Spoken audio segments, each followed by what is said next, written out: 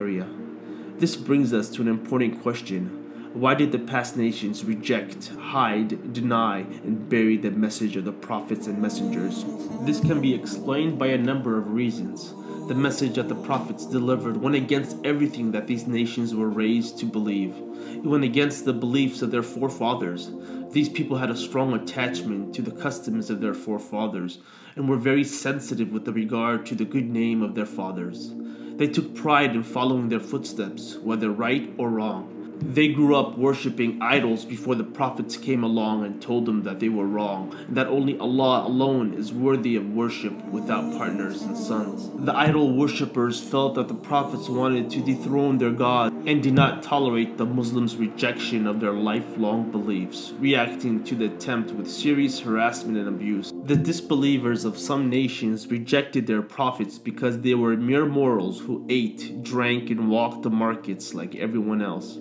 To be convinced of prophethood, they arrogantly wanted God to send an angel down from heaven to accompany him. Some of the non-believers accused their prophet of incorporating into alleged revelation myths, legends, and fables of the past. Certain nations believed in many gods, and they dedicated some of their cities to these false gods. They allowed people everywhere to come to worship their gods. If they bought into an Islamic belief that they were wrong, that Allah is the only God that should be worshipped, and all other gods are false, their city would decline in visitors and revenue.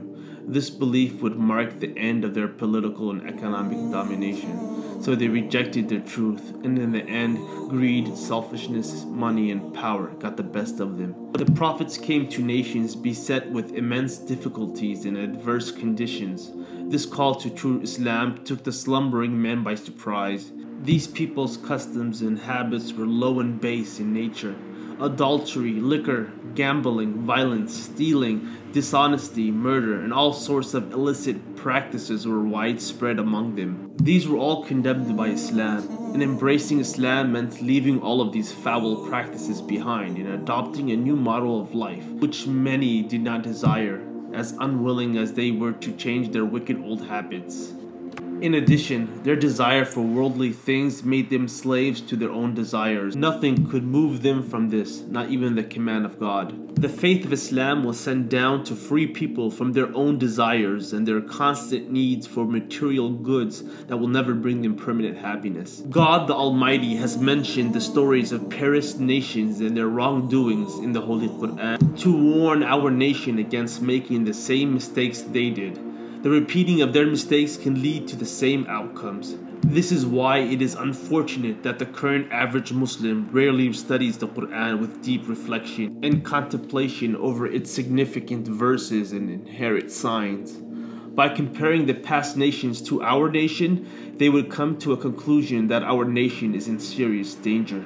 The same sinful deeds that were committed in the past are being repeated by today's Muslims. God has given our nation warnings that if we repeat the errors and sins of past nations, we will be punished. God destroyed nations that disobeyed and denied the truth, and even today ruins of civilian cities and nations can still be seen as a reminder, proof, and a sign to mankind of his immense power. God is the most merciful and the most forgiving. However, God is also just, and his warnings should not be ignored, rejected, or